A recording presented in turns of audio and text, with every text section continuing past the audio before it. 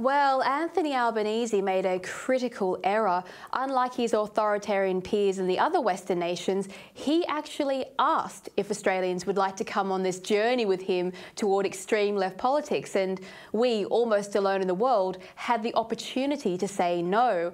Daniel, how is the Labor Party and the activist class, particularly Indigenous Minister Linda Burney, how are they rationalising the result that showed that the largest no votes came from regional and remote communities, including those with the largest Aboriginal population? It wasn't exactly a redneck victory that the ABC accuses of.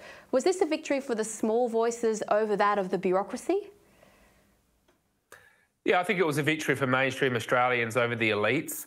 And in terms of how are the Yes activists handling this, well, they're in denial.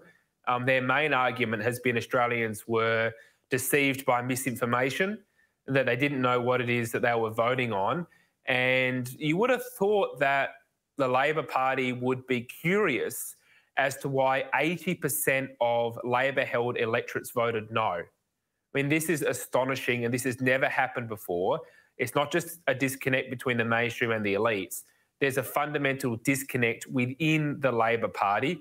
As you know, the Labor Party is led by the left, yet the voting base of the Labor Party is on the right, and they have thoroughly repudiated the leadership of the Labor Party.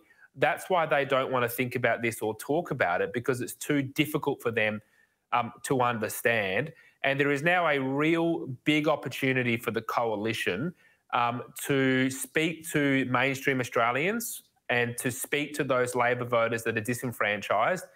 There are far more no-voting Labor voters than there are yes-voting Teal voters. And the path back to government for the coalition is not through the inner cities, it's clearly through the outer suburbs. And I think we're going to see a rapid decline to Anthony Albanese as leader. And I believe that we're going to see a rapid reshaping of our politics and our culture in this country, which is long overdue.